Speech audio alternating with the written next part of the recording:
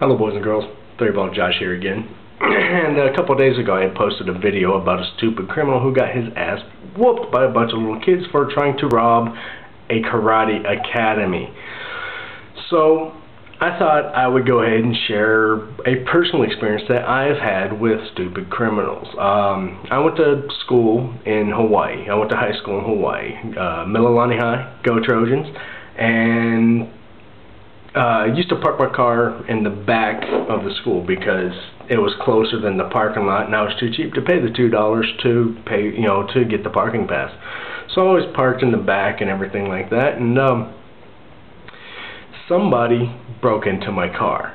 I discovered this after we were leaving. I stayed late for, I think, a drama class that was after school and stuff like that, and I headed out with myself and I think 2 or 3 other people with me, giving them a ride home or whatever. And as we're walking to the car, I noticed that the 2 passenger side doors were slightly ajar. And I get up to them, and I always double check, make sure everything was closed and locked and all that stuff. So I knew something was up. Walk up to it, and you could see there's like these little tiny dents where somebody used a crowbar or something like that, try to pry the doors open, and then you see these scratches and stuff like that. And so now I'm kind of worried, because technically this isn't my car, it's the family car. In other words, my folks' car. So somebody broke into my folks' car while I was driving it. And sitting there and I sat on the hood for a second, just kind of, I didn't make any reaction or anything like that. And I was like, alright, everybody get in. So the 4 of us pile into the car, and I'm looking around trying to figure out what the hell they stole. On the dashboard I had about $2.50 in mixed change, give or take, and that was all still there. In the back of, this is a hatchback, by the way, a 1988 Nissan POS hatchback, so you can see everything that I had in the back of this grocery wagon. And in the back I had a couple really expensive boogie boards and a bag with my whole family's snorkeling equipment.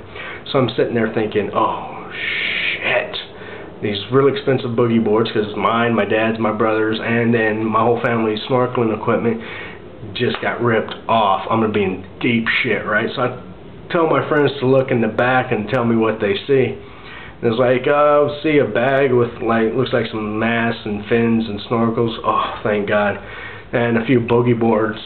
What the fuck did they break into my car for? This is a piece of shit car. So I'm looking around and finally look in the center where the radio used to be. Now it's a hole with these cut wires sticking out of it and stuff like that. And then I just started laughing my ass off. I mean, my friends thought I had flipped. Because here my car just got broken into, they make off with my stereo, and now Josh is laughing, we should probably leave.